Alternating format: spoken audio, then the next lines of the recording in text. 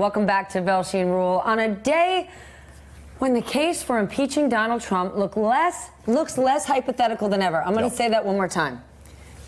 On a day when impeaching the President of the United States is actually a valid topic. All right. Get your head around that? It's crazy, but it keeps on building. If the provocative BuzzFeed News headline is accurate and the president directed his former attorney, Michael Cohen, to lie to Congress about his Moscow Tower project, could be an impeachable offense. Just ask President Trump's own nominee for Attorney General, William Barr, who said this week, he said this at Tuesday's Capitol Hill hearing. Listen.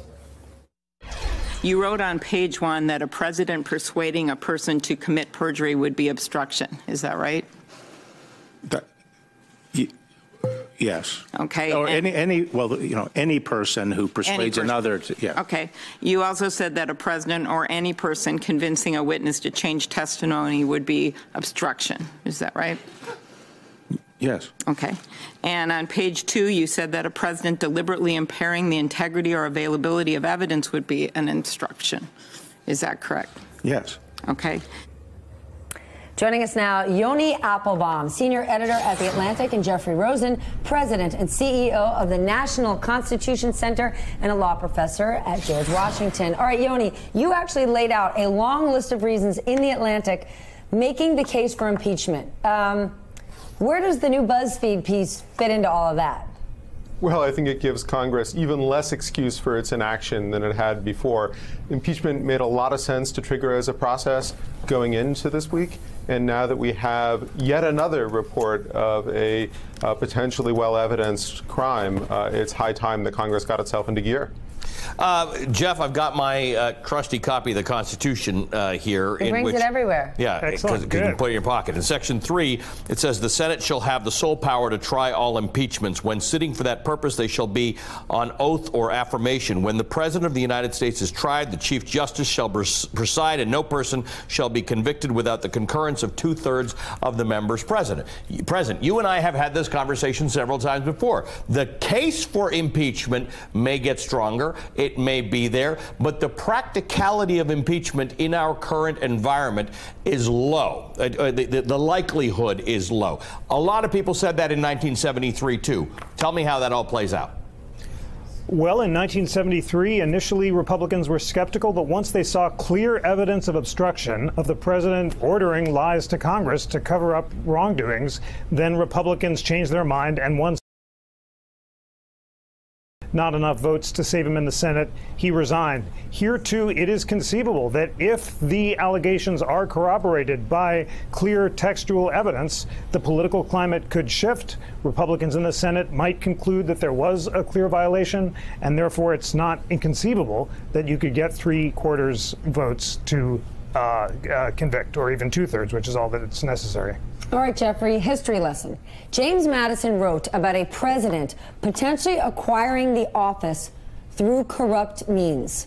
What if that's the case? What if the president acquired the office through corrupt means? Then what?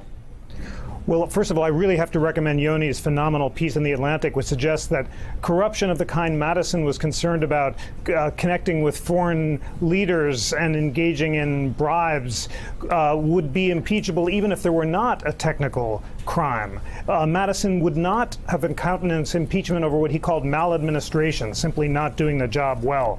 But if, of course, we concluded, and there was evidence, that the reason President Trump ordered Cohen to lie to Congress was to cover up evidence that he was acquiring the office by corrupt means, by basically encouraging Putin to interfere in the election, that would strengthen the case even further. But simple violation of the obstruction statute, even without that additional corruption, would make the case for impeachment as strong as it was in the Nixon era. Yoni, let's talk about the practicality of this again, because we are now 2 years away from a presidential election where the argument about against Donald Trump is as strong in political quarters as it may be in legal quarters, although I would recommend people read your article because of the way you've laid it out.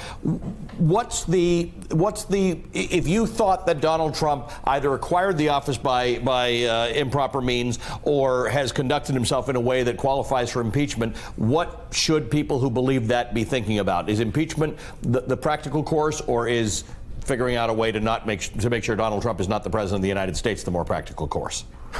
Well, I think it's important to think about impeachment as a process rather than an outcome.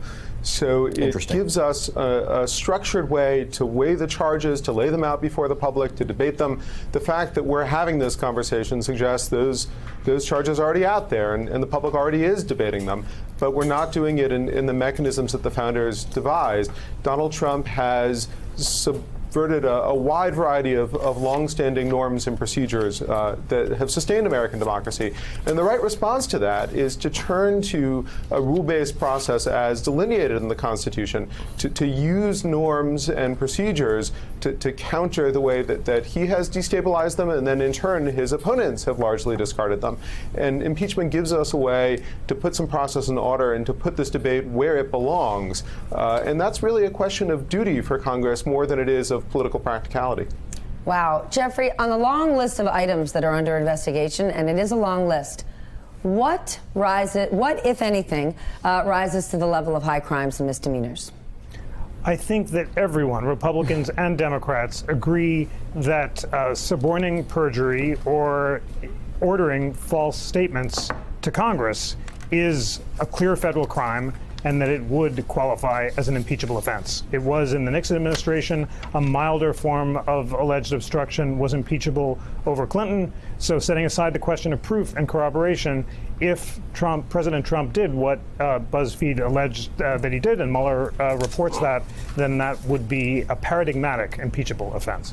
Guys, thanks very much for your analysis of this. Yoni, thanks for your great article. Yoni Appelbaum is the Washington bureau chief for The Atlantic. Jeff Rosen is the CEO of the National Constitution Center and a law professor at George Washington. It's a tough thing to prove.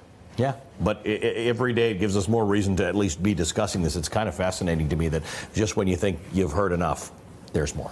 Hey, MSNBC fans, thanks for checking out our YouTube channel. Subscribe by clicking on that button down there and click on any of the videos here to watch the latest interviews and highlights. You can get more MSNBC for free every day with our newsletters. Just visit msnbc.com/newsletters to sign up now.